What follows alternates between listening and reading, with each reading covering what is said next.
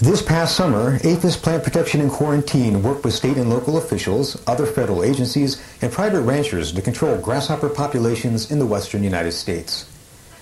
Grasshopper outbreaks in areas of the West reached severe levels. Some areas reported populations of 60 or even 100 grasshoppers per square yard.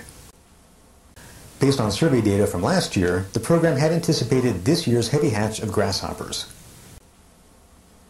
APHIS' role in combating grasshoppers is to control significant emerging populations on U.S. rangelands.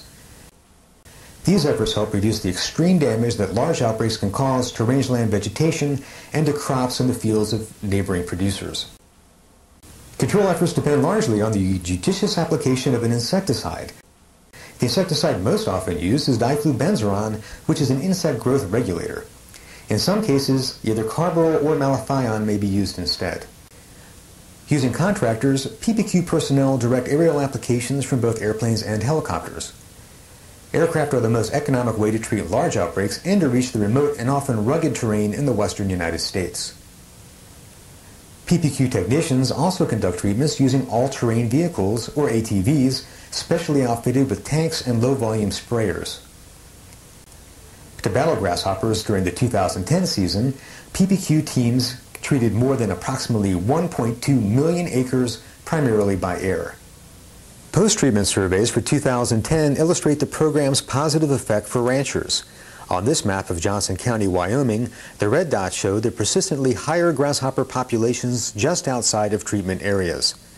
Their numbers contrast clearly with the managed populations, shown here as gray dots, within treated areas.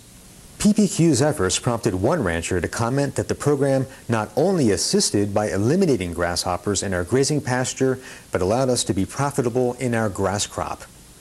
Altogether, the program's efforts protected rangeland forage on nearly 2.5 million acres. Whether working by land or by air, the program was certain to conduct its activities carefully to make sure its efforts are effective, environmentally sound, and safe. PPQ personnel prepare and actively monitor insecticide mixing, matching the proper mix for conditions and the method of application. Samples from each tank are collected, saved, and later tested to doubly ensure that the program's applications comply with the EPA labeling requirements. PPQ personnel precisely map and record flight paths, factoring in, among other things, terrain features, environmentally sensitive areas, and wind speed and direction. The aircraft and ATVs used for applications are outfitted with GPS-driven devices. These devices both guide and record the paths covered. The results are highly targeted treatments that maximize effect and minimize the amount of insecticide applied. When mapping treatment areas, PPQ closely observes and monitors sensitive sites to avoid. These sites include natural water resources such as springs, ponds, streams, and also permanent watering stations for livestock. By posting die cards in sensitive areas, program personnel can monitor for drift from aerial activities. The cards are designed to indicate if problems occur outside of targeted areas. Even after a long day of area treatments, the program's work is not done. Using brushes and vacuums, PPQ personnel thoroughly clean ATV equipment to reduce the risk of moving invasive plant seeds and material to other areas. And of course, personnel continue to gather survey information and monitor sites post-treatment to ensure that applications are having the desired effect on grasshopper populations. In 2010, PPQ employees intensified their grasshopper suppression efforts to match pace with the severe outbreaks in areas of the western United States.